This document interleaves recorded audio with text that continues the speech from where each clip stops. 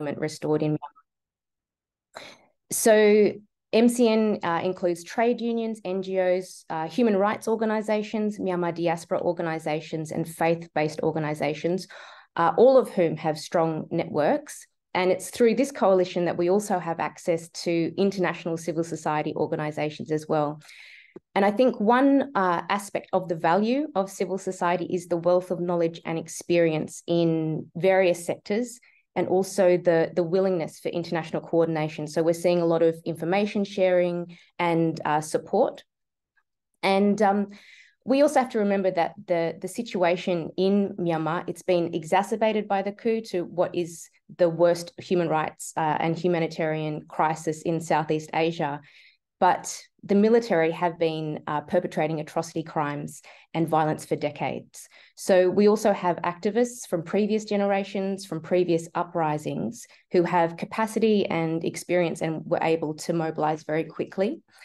And I'd like to take the opportunity to congratulate the CRPH NUG Support Group Australia that formed in 2021 to support the legitimate government of Myanmar, the National Unity Government.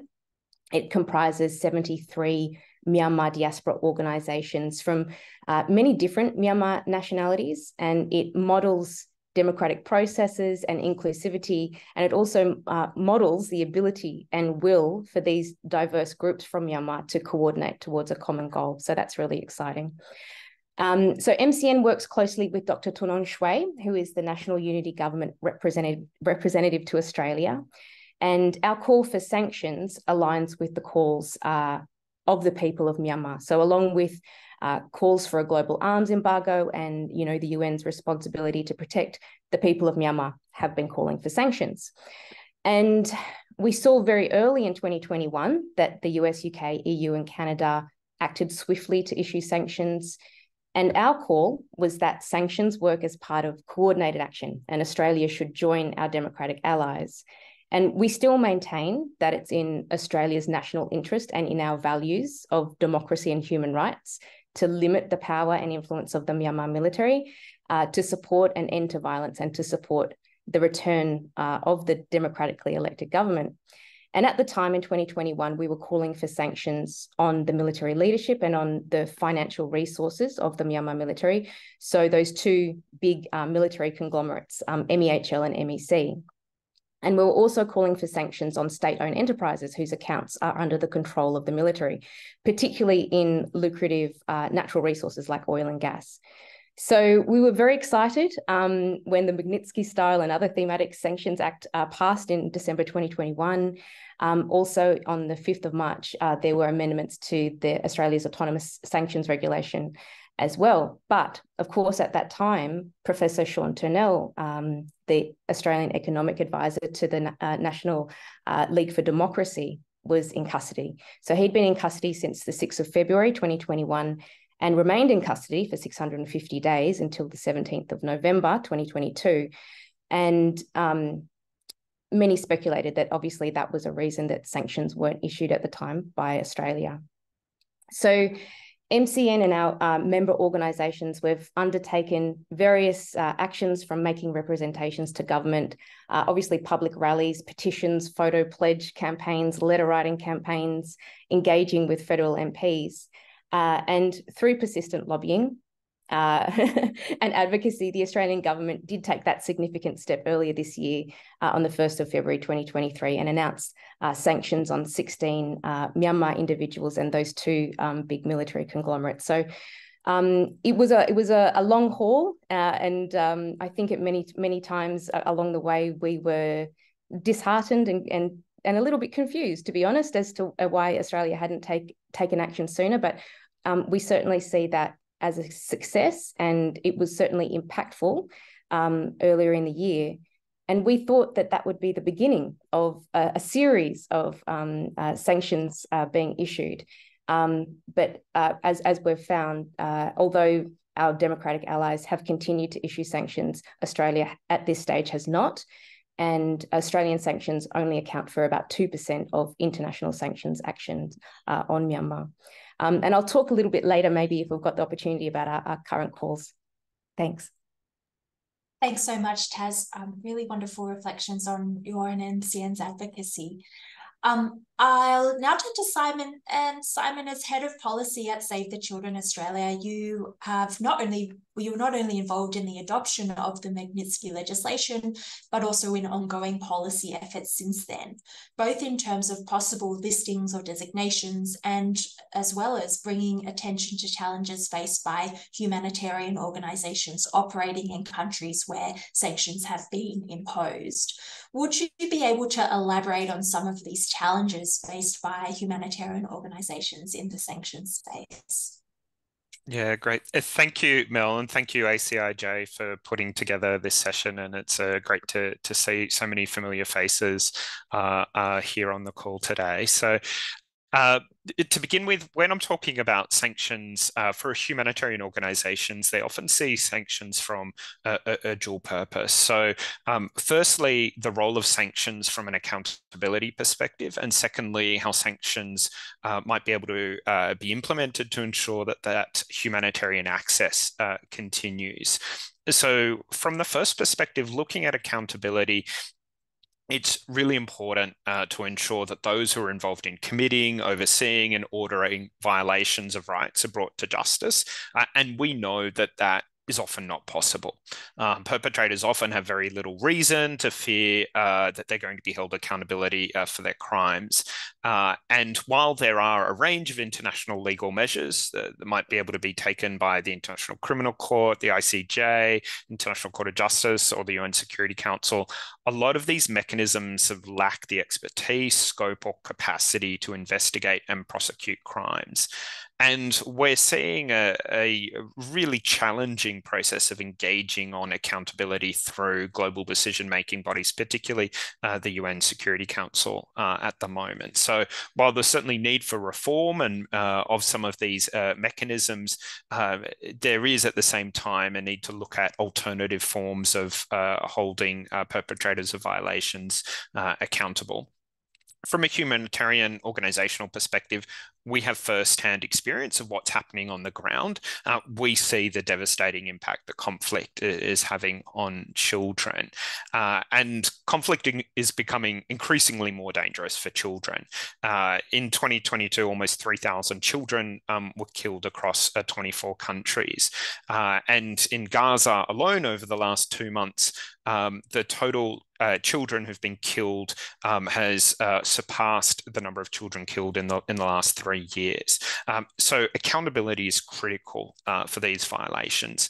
Secondly, there's that component around ensuring prompt response to emergencies and access to provide humanitarian assistance. So Save the Children, we operate in approximately 120 countries across the globe. We have over 25,000 staff. And so we're operating in every single humanitarian conflict situation you can think of, whether that's in Myanmar, the DRC, the occupied Palestinian territories, Yemen, Syria, and many others.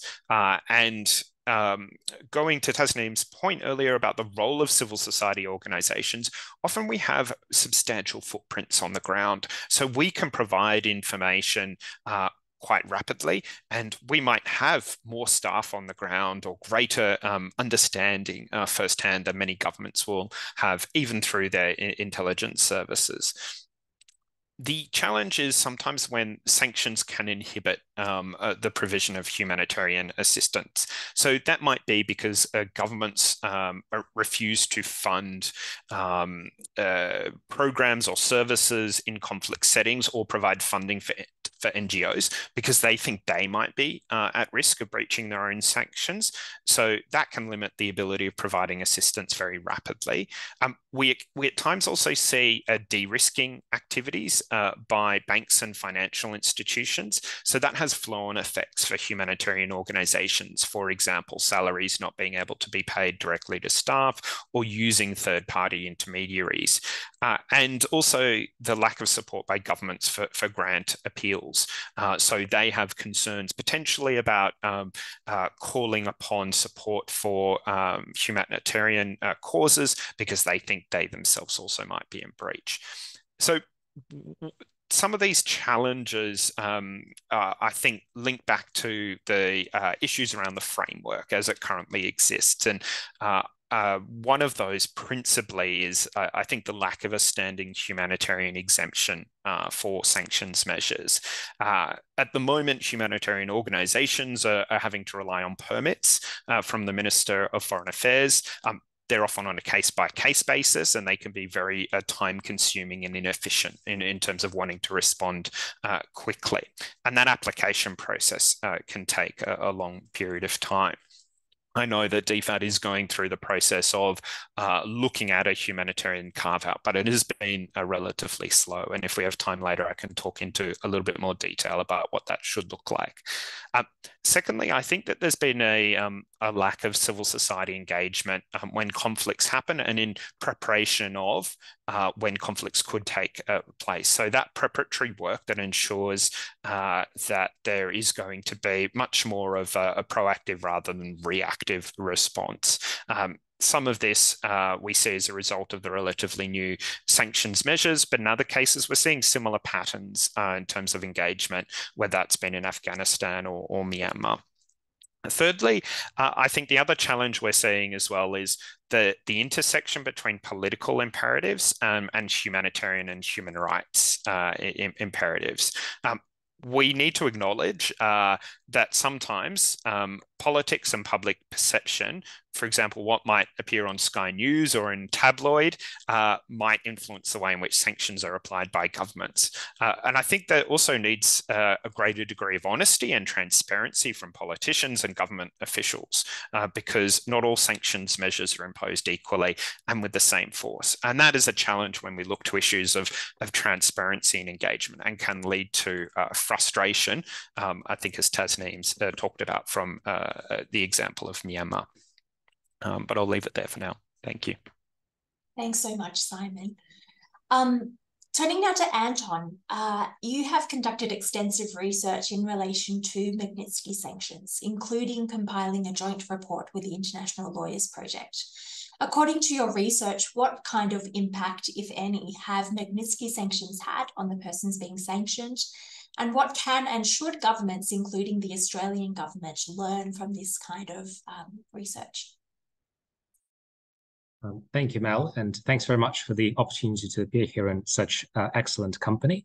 So maybe to frame that report that you mentioned in a bit more context, I suppose when we think about human rights abuse or corruption, there is a natural tendency to grasp after every opportunity for accountability, every avenue of accountability.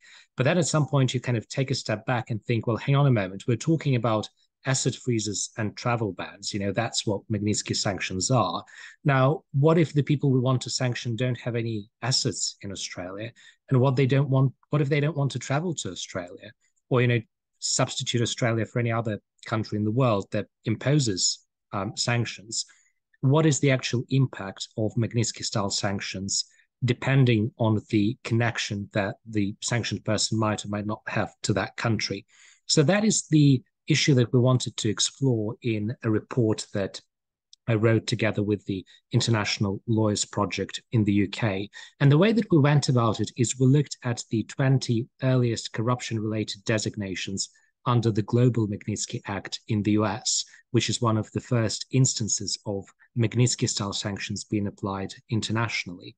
And because that act came into force in 2016, now more than 5 years, 7 years has now passed since some of the first designations under the Act. And so we thought, well, actually, time is ripe to look back and try to figure out what happened to people who were on the receiving end of sanctions. Is there any evidence of them having had any assets in the US frozen? Do we know that they wanted to travel to the US but cannot? And then if we move beyond asset freezes and travel bans, what are the second order consequences of sanctions? For example, can we see any evidence of those people having had commercial relations with international companies that then dropped them after they were sanctioned? Are we seeing examples of people having lost political power or perhaps lost their jobs as a result of sanctions, or at least after the imposition of sanctions?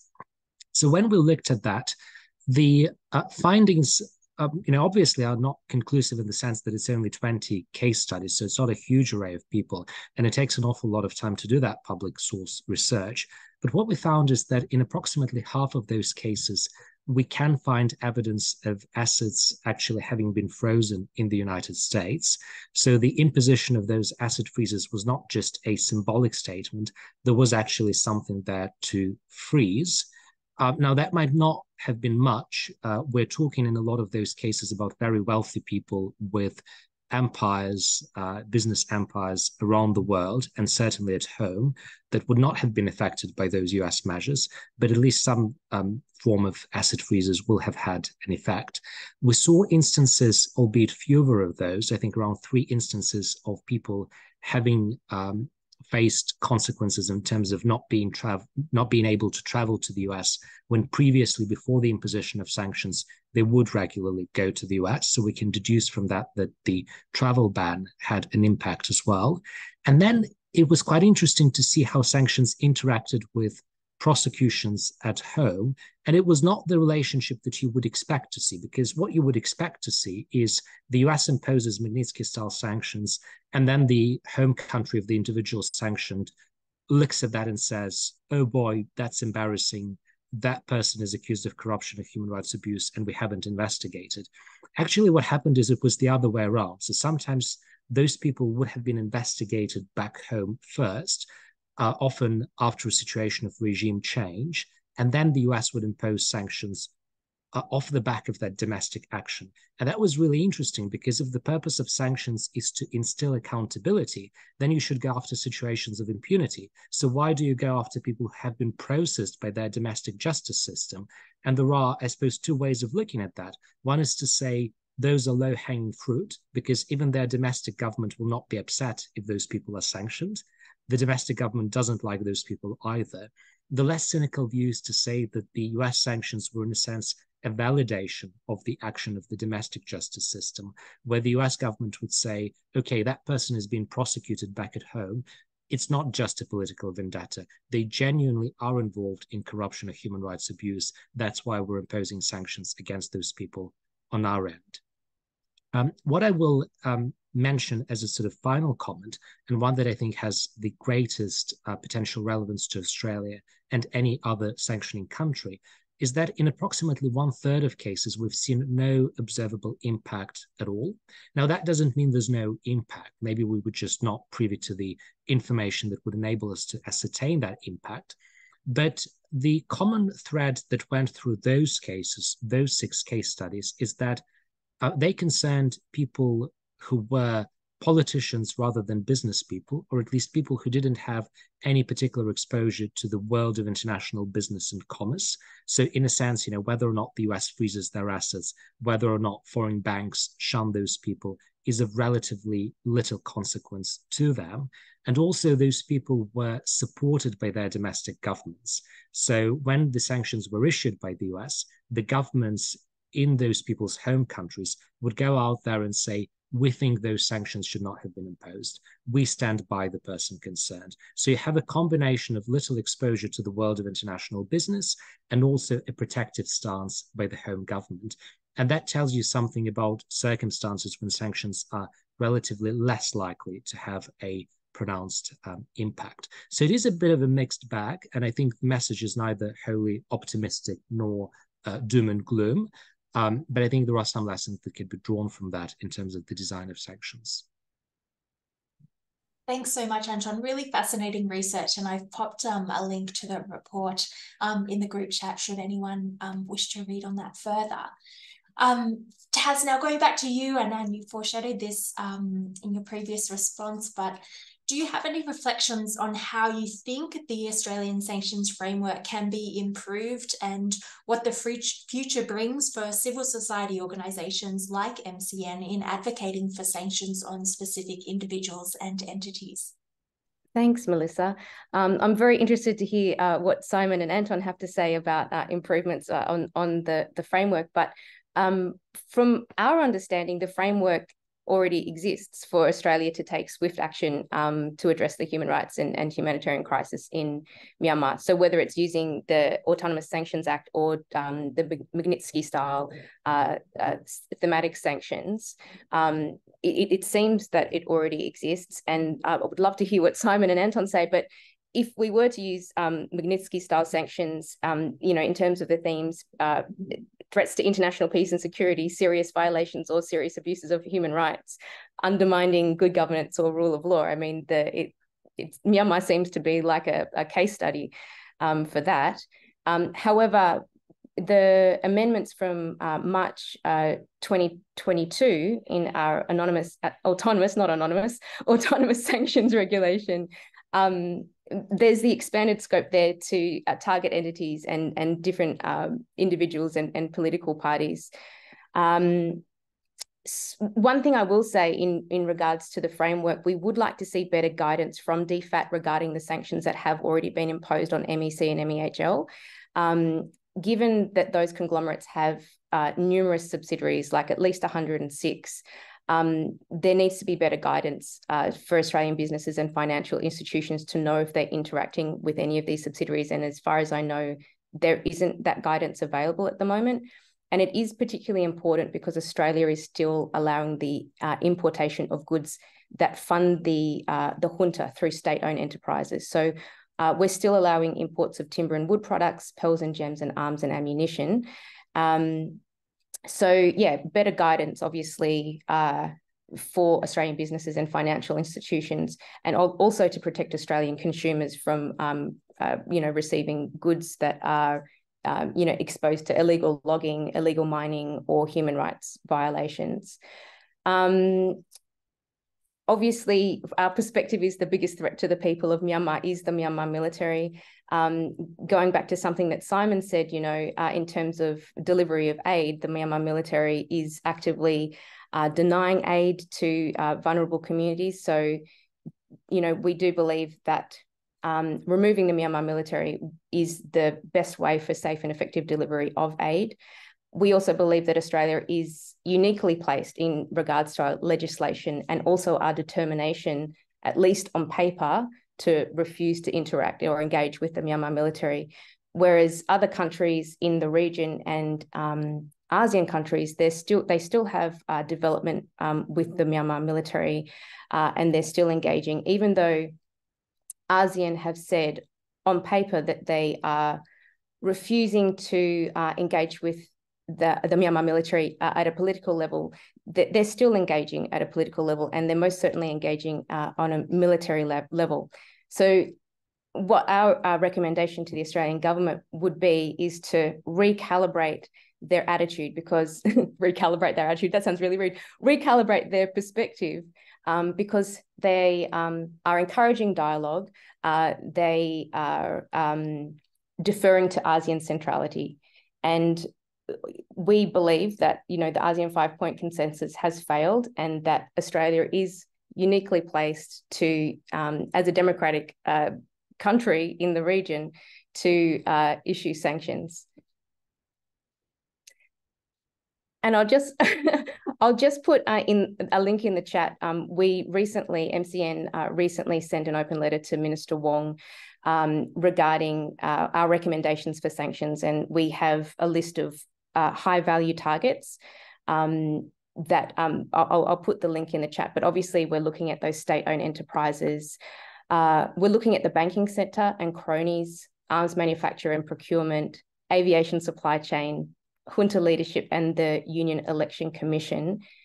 And we are very heartened that there is widespread support for sanctions in Parliament.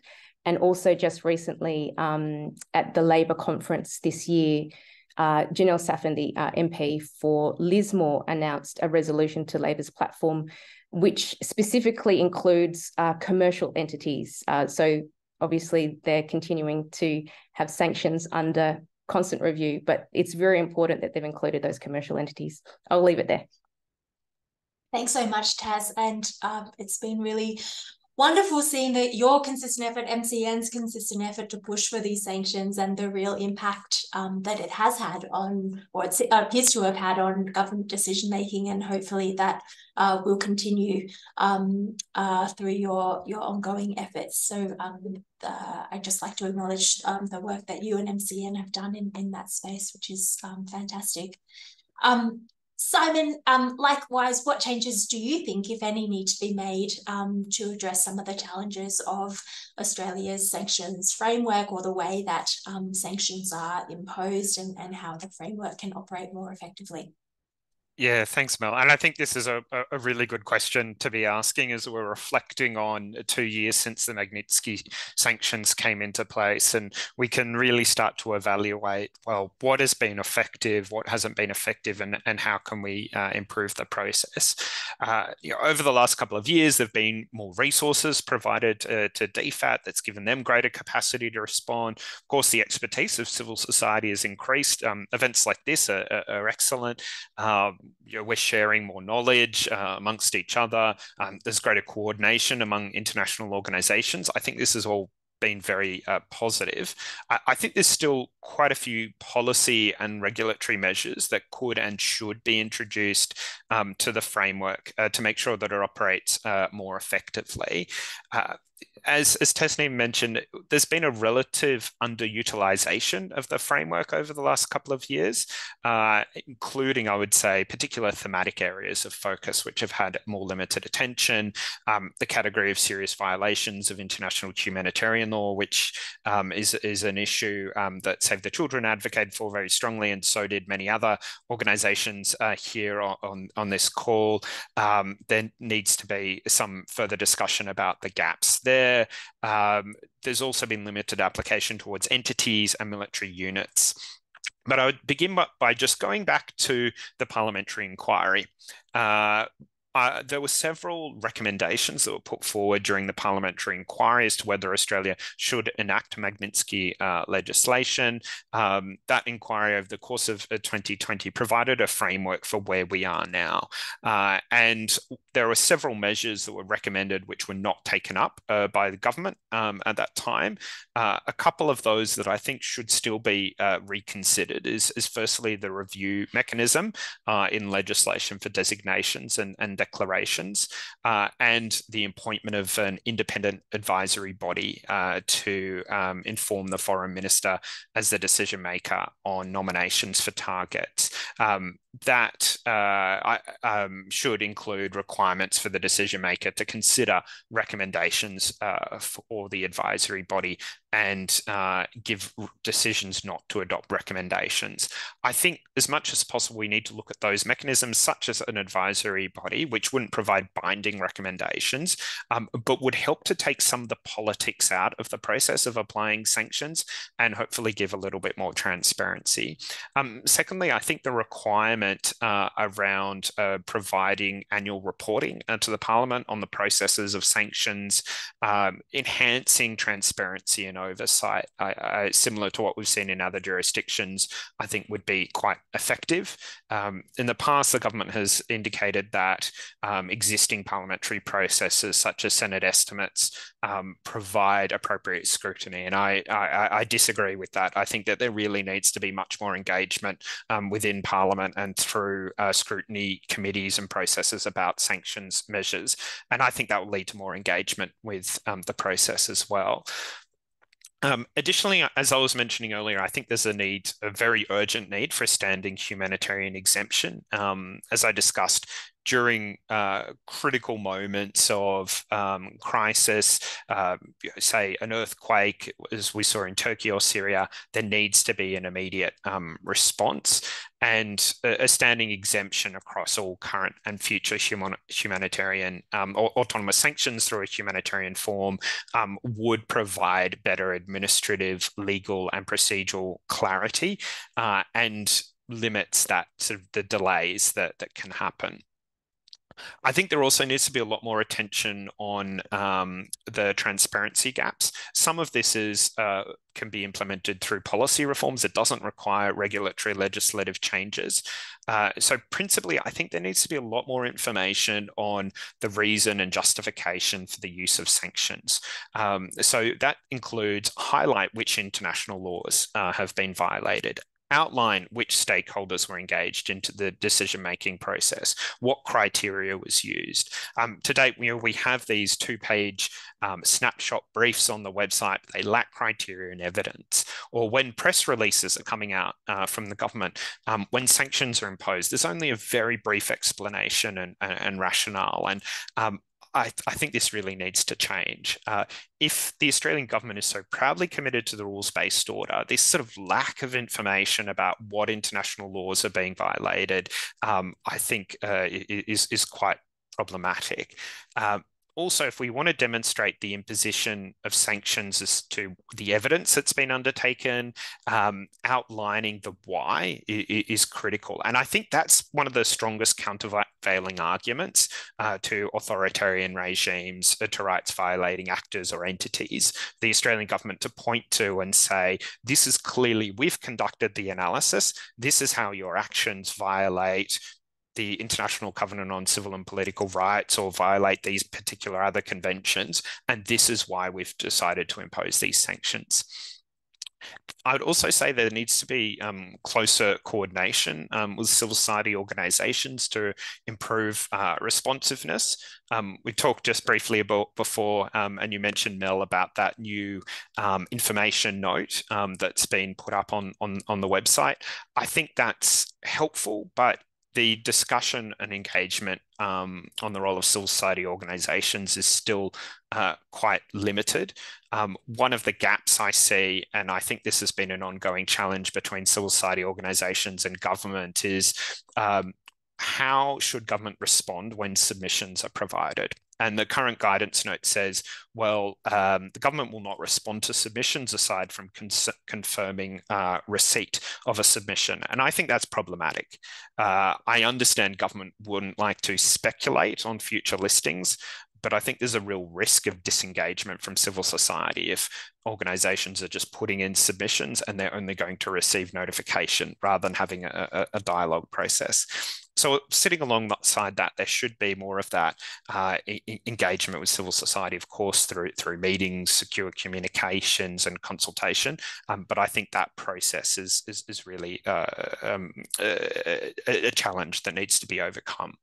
And then finally, as I was just briefly mentioning before, I think that there needs to be more engagement with civil society to consider the role of subsidiary holdings, particularly with entities, and the role of subsidiary units of militaries as well, where they might be involved in wider spread violations of human rights law and international humanitarian law. And that way, I think it can be a bit more targeted. So we've seen examples of where, for example, the US has done that for sanctioned divisions, units and regiments of militaries. So I think there's several of these measures which would go a long way to ensuring a more accountable and transparent sanctions regime that I think would in turn give greater credibility and much wider support from the civil society community. Thanks so much, Simon. And I know that Save the Children have put in a really great submission to DFAT while they're undertaking this review of the autonomous sanctions regulations, which contains some of those recommendations that you just listed. So here's really to hoping that those recommendations and the recommendations made by other organisations too are taken into account in this upcoming review. And yeah, really interested to see what those potentials are, and we'll hopefully address some of those issues and challenges. And finally, Anton, in your field of work, what are the current focuses of research in terms of sanctions, and how do you think such research can inform the activities and understandings of governments and civil society organisations so that Magnitsky sanctions can be an important and impactful tool to address serious human rights violations and corruption? From my standpoint, the big ticket issue is sanctions enforcement, and that relates especially to situations of indirect exposure to sanctioned entities or individuals. And this is something that Tasneem and Simon have briefly touched on when they talked about the question of, okay, well, if you deal with a sanctioned Myanmar corporation, okay, well, that your position is pretty clear. What if you deal with a company that might be indirectly controlled by a sanctioned Myanmar corporation? How do you undertake those inquiries? How much due diligence are you supposed to be doing as a bank or another private entity? What is the support that you are getting or should be getting from the government in terms of the sharing of information that might help you comply with sanctions? And that applies not only in the corporate context, but also in the context of individual Magnitsky-style sanctions. So, if you're a bank and you're dealing with Vladimir Putin, okay, well, that's pretty clear. What if you're doing with some random guy from St. Petersburg who happens to be a childhood friend of Vladimir Putin's and is holding assets for the benefit of a sanctioned person? Well, that's a much more difficult situation. How do you undertake the due diligence? And I think one useful way of thinking about this challenge is realizing that when a government is sanctioning hundreds, thousands of people, what it's really doing is pushing out lists of names. Sanctions are lists of names with a bit of identifying information, a name, a date of birth, residence, and then it's up to banks and other businesses to figure out if they've got exposure to those sanctioned individuals. And if, for example, you're a bank, you've got to freeze the assets of those people. Well, surprise, those people are not going to hold property in their own names. They will use nominee account holders, nominee directors, nominee shareholders, and so on. Now, you might say, of course, well, it's up to banks and other businesses to investigate whom they're dealing with. But the fact of the matter is they've been bombarded by hundreds and thousands of sanctions designations under different sanctions programs. And if you operate internationally, from different jurisdictions as well, you'll have a voluminous US sanctions list, a UK sanctions list, an EU sanctions list. And now on top of that, you've got Australian sanctions obligations. So, where do you go from there? Now, one answer that can be provided, and that we've seen in some designations in the US, is the US will not only sanction the person concerned, but they would also sanction a network of companies and other individuals that they know to be associated with that person. So they would say, Anton is sanctioned, but by the way, here's a list of 20 companies that Anton controls, and those companies are sanctioned as well. And here's a list of his friends whom he's using for sanctions evasion, and those people are sanctioned as well. So you kind of sanction the whole network. But that also presents a burden on the government resources because you can't always provide that quality of information in relation to each designation. And then inevitably that onus has been pushed onto the private sector that, kind of you're back to square one because they don't have the resources either. And so I think figuring out that challenge of compliance and effective enforcement in cases of indirect exposure to sanctioned individuals is really an important area of research, and also, I think, an important area of conversation between the private sector and the government to form some shared expectation of what a good sanctions designation looks like. Maybe sanctions designations should prioritize people with extensive links to the international financial system so that sanctions would be more effective to begin with, but also they would not just involve the name and date of birth and residence of the person concerned, but more information about that corporate network. And that would be a more meaningful designation than sanctioning 10 people, but without that additional level of granularity. And I think that links to the point that Simon was making about the criteria, what makes a good sanctions designation. And the Australian government has been remarkably non-committal there. It wouldn't even say obvious things like, we're going to sanction people involved in more serious wrongdoing first. We're going to sanction more senior people first. The UK made statements to that effect. Australia hasn't made those statements. I think that's a missed opportunity. But also another layer to that would be to ask the question of, from the variety of possible targets, who are the people with the greatest exposure to Australia? Who are the people in relation to whom we have the best quality of information? And that, I think, is also a legitimate consideration in deciding whom you sanction as a matter of priority. So to me, those would be the two big issues in this context, the enforcement and being clear-eyed about the criteria that you use for sanctions designations. Brilliant. Thanks so much, Anton. It's actually a really good way to segue into questions, because the first one we had was from Ron Guy, and he had a question about Queensland Bank AGM regarding ESG and procurement policies of companies that they hold in Queensland Bank investment portfolio in regards to Myanmar. And I guess that reading that question and then reflecting on what you've said, Anton, it goes to perhaps that wider question of the difficulties in some businesses, corporations, in being able to identify what is a breach of sanction, and especially in respect of entities that are not directly sanctioned. Did you have anything further to say? I guess I also would say that it is incumbent on those corporations to take those due diligence steps to avoid breaching Australian sanctions laws. But was there anything else you might add, Anton, in relation to that specifically? So that question brings to mind a really interesting concern that has arisen in the context of Russia sanctions recently in the UK, where there were a couple of cases where one party to a commercial arrangement didn't want to make a payment to another party to that arrangement, saying, we have reasons to believe that our counterparty is controlled by a sanctioned Russian individual. And one of the arguments that arose in some of those cases is, in an authoritarian system, almost any significant company is ultimately controlled by people at the top. So if you've got a president who's sanctioned, well, guess what? They might control the entirety of the country economy in real terms. So how do you deal with that in a sanctions context? And the High Court recently, in I think the most recent of the two judgments that deal with that matter in the UK, said, well, you need to be a bit pragmatic. You can't just assume that everything in Russia is controlled by Vladimir Putin. That's sort of going a step too far. But I think conceptually, there is an interesting question there of how do you deal with significant economic entities that operate in an authoritarian context.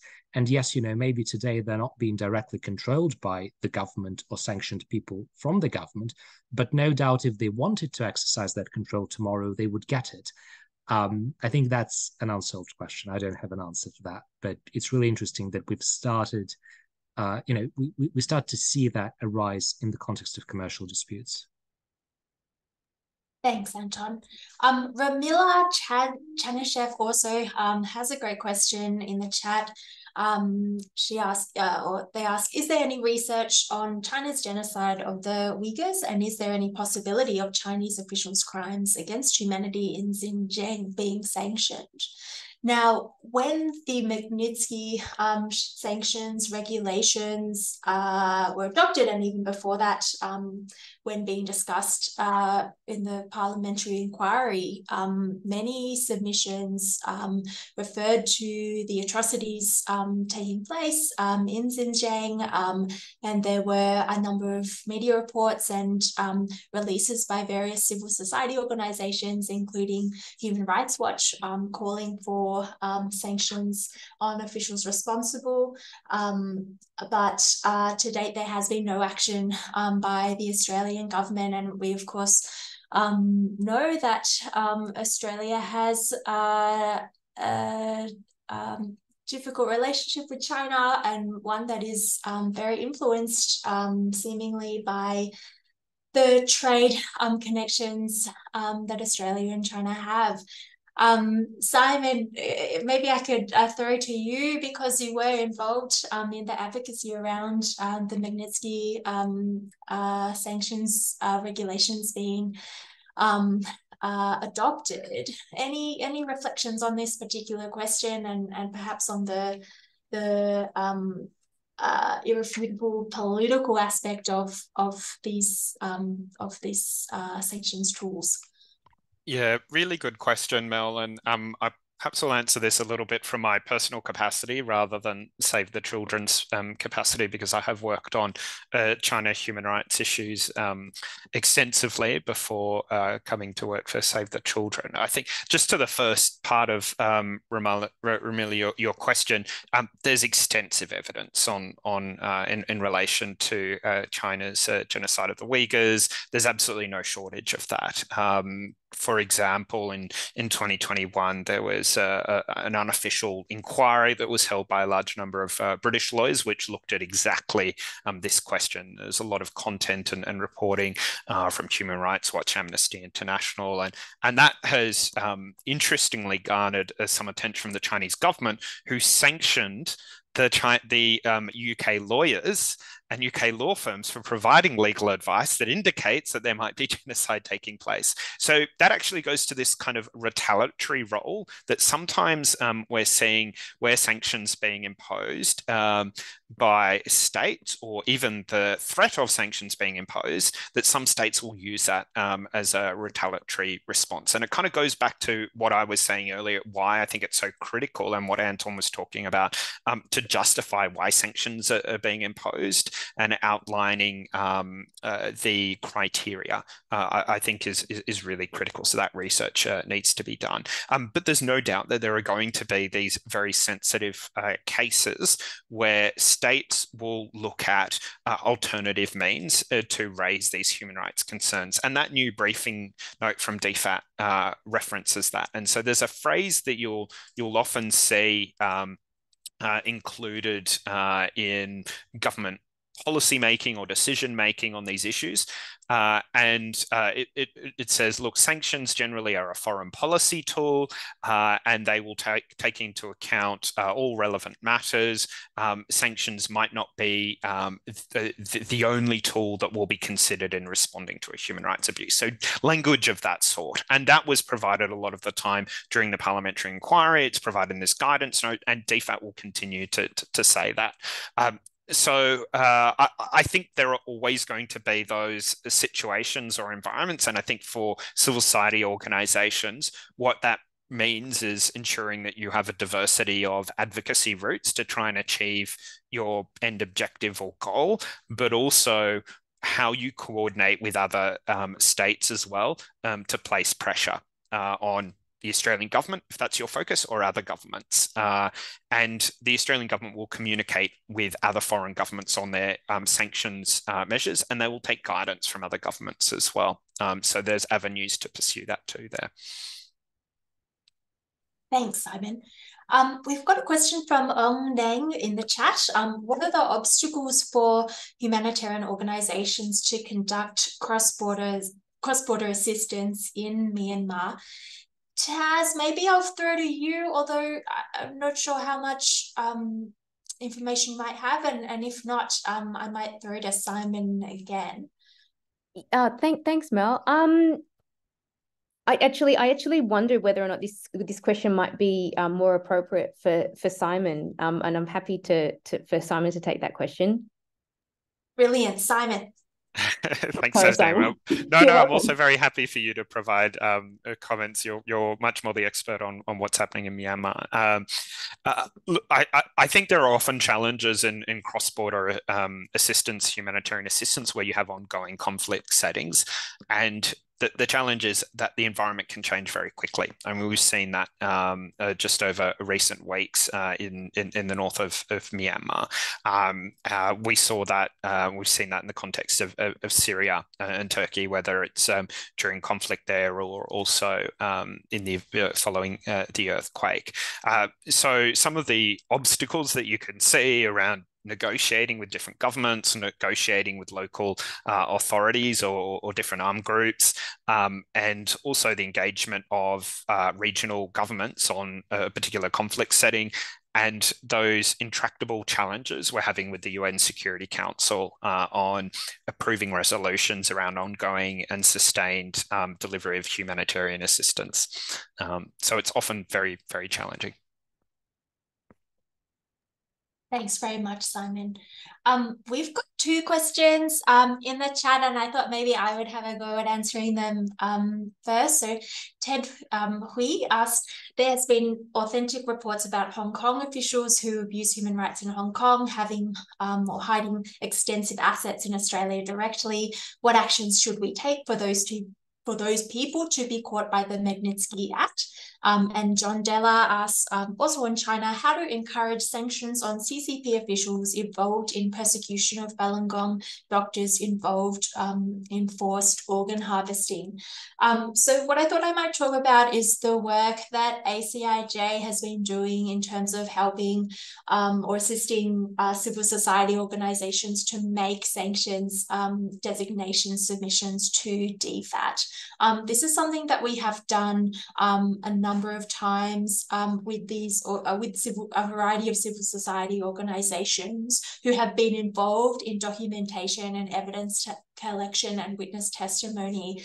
And essentially, what we do is collate that information and then provide a submission to DFAT about how those violations and those specific perpetrators, individuals or entities should be sanctioned under the Magnitsky sanctions regulations. And so essentially we point to the specific parts of the regulations, the legislation, which can satisfy the test in that particular scenario. Now, as both Simon and Taz mentioned earlier, the route to then those sanctions being imposed can be a very long one, and that is because it's entirely within the Minister for Foreign Affairs' discretion about whether to impose those sanctions, considering not only the information presented, but also the various foreign policy and other considerations that are very briefly detailed in the information note.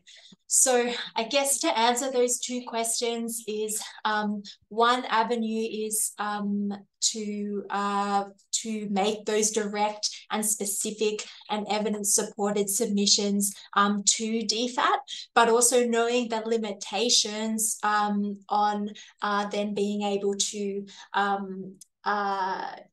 knowing the limitations in that it's a discretionary foreign policy tool, trying to pursue other advocacy and accountability mechanisms outside of that. So seeing it as just one potential tool whilst undertaking other action. Taz, anything else you might want to add, given your experience in this kind of advocacy in relation to Myanmar?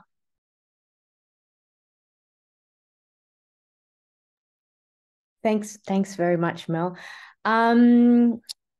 Look, in relation to, I just popped a little message in the chat as well, just to follow on from what Simon said as well.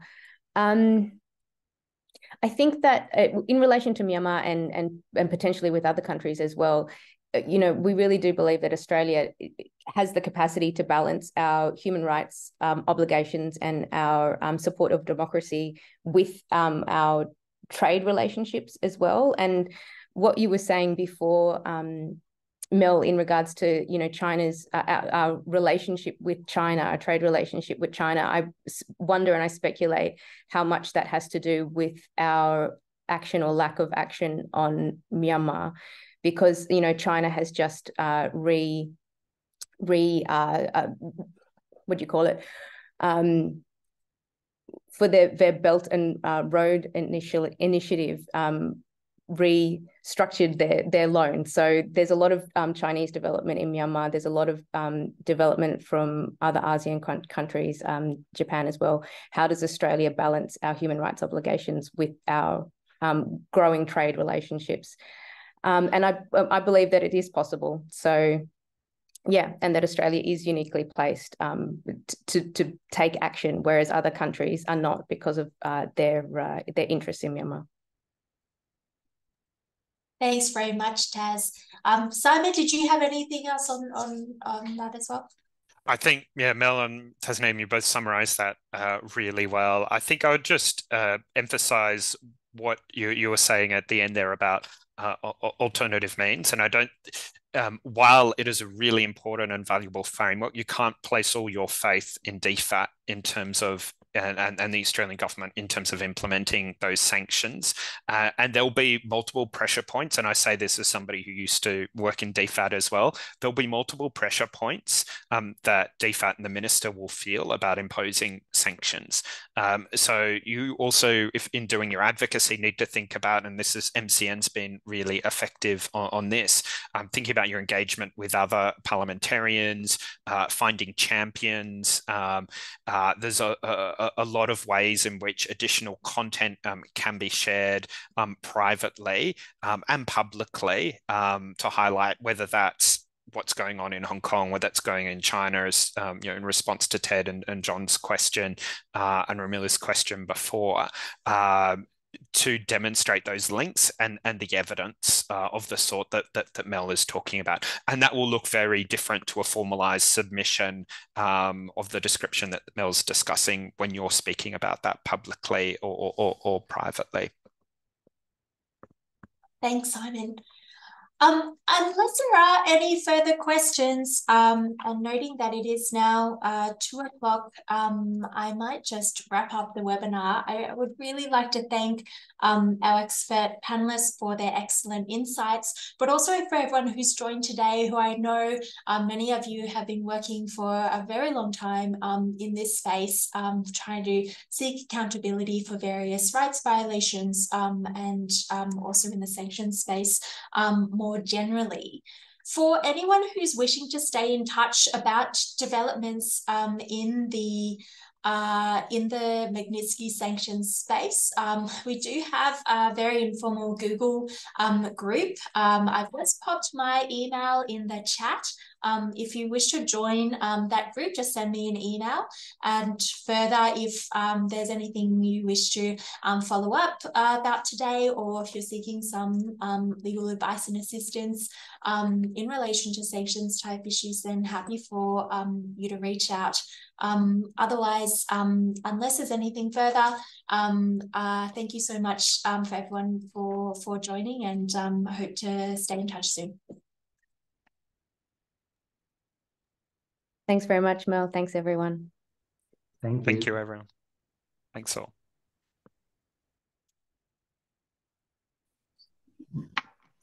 Thanks, everyone. Thank you very much, everyone. Bye.